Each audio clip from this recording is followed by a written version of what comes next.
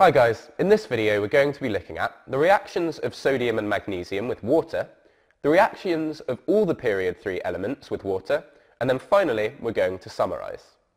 In last year's course, you will have seen some of the trends of period 3 elements. So remember that on the periodic table, periods go across, they're the rows, so we have period 1, period 2 and period 3.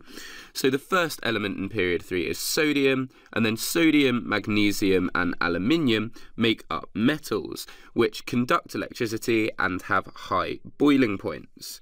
We then have a divide, and silicon is a metalloid, which has some of the characteristics of metals, like conducting electricity to a certain extent. Silicon's good for making semiconductors.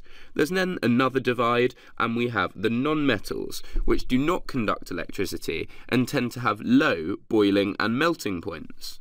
Finally, we have argon, which is the noble gas within period 3, and as a noble gas, it exists in atomic form and is inert, so it doesn't easily undergo reactions with anything. The rest of period 3, so not argon, will undergo redox reactions. So sodium and magnesium will react with water. We have the equation for this below, shown in the case of sodium. So we have sodium here. And if solid sodium comes into contact with water, even if it's just cold water, then we're going to form sodium hydroxide. One of the things we'll notice about this reaction is that it fizzes. We also call that effervescence, and that's because of the hydrogen gas that is produced in the reaction. This is a violent reaction and happens very quickly, even with cold water, and the sodium metal will melt due to the heat that is released in this very exothermic reaction. The sodium hydroxide that's formed, as we've seen many times over, is a strong alkali, and the pH of most solutions of sodium hydroxide is going to be 12 to 13, although obviously it's going to depend on the concentration. Magnesium reacts in a similar way, but very slowly with cold water. So we can see from the equation that we have our solid magnesium reacting with liquid water to form magnesium hydroxide.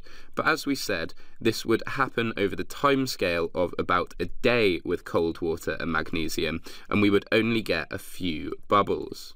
It would take multiple days for this reaction to go to completion. However, if instead of cold water we use steam...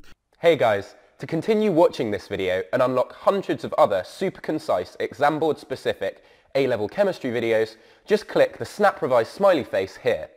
Join me today, and together let's make A-level chemistry a walk in the park.